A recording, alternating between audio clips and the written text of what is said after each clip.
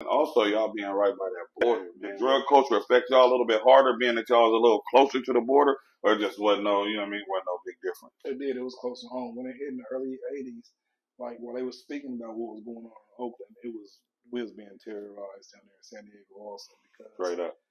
they had so much of it coming through that border that's why the homies was balling and clicked up. We didn't have nothing to start with. You know, we Right. really had nothing to start with. Niggas wasn't getting to work and none of that type shit. Weed wasn't selling like that. The heroin, you know, it was people in the heroin game, but very few. Right. But when that dope opened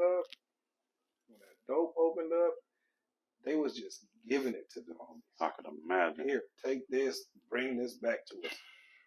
You know, and it was a whole lot of conflict behind that too. And that's what started wars between Skyline and the West Coast, Skyline and Lincoln. Damn. And, you know, we was even clicked up with Emerald like real tough. You know, the G homies from there.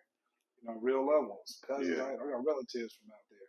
But you know, the drug culture is what really, really fucked up San Diego. Period. The drug culture, that's what did it. Damn. First hand, single handedly, the drug culture is what flipped that motherfucker upside down.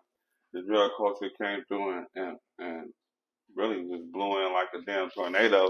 Fucked everybody up, man. Solid motherfuckers turned into dope fiends. Big homies started smoking.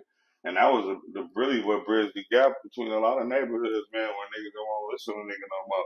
Because if you was smoking dope where I'm from, nigga, we'd get on your ass. Nigga, we ain't listening to nothing you talking about, nigga. Especially if you smoking dope, we're going to beat you up. You know what I'm saying? So that's crazy, man. So let me tell you a quick story about that, right? This is how I learned not to be fucking with no dope off top, even before I even knew what dope was. Straight up. Feel me? I was originally Little T Bubble. RT was my big homie from the East. RT. Yeah. And he ain't no good no more. He had changed my name before he went bad. But Big T Bobo, the homie John and them called me over to the house, KG, and then they called me Baby Eastside and them. Little Puff, Big Pufferoo, the original Pufferoo. And they called me over to the house and like, man, me and John backyard. So I come through and it was like, yeah, so we lifting weights, drinking. And they was like, we just waiting for RT to pull up. T-Mobile get here, you know what I'm saying? We're going to have a meet. Straight up. And so the homie come, it was a little chain link fence about this high that ran all the way across around the homie backyard. Right. So the homie pull up on the side, he hit the little gate. And as soon as he hit the gate, my big homie John was like, Parle, nigga, you smoking or not?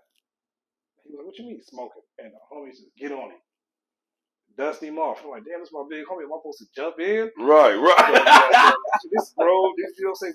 They're not grown men because they're like 15, 16. You know what I'm saying? They're 17 at the most, and I'm 12. Straight up. You feel me? And so I'm like, what the fuck they get on the homie for? And they was like, yeah, see, that's why we don't smoke. This nigga been sneaking and smoking. This nigga been pulling on the other, puffing on the other. And they whooped him.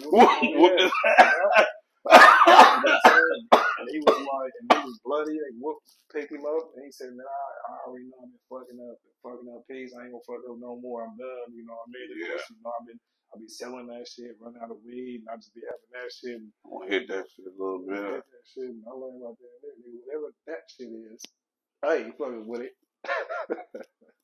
That's what I learned what that horror was.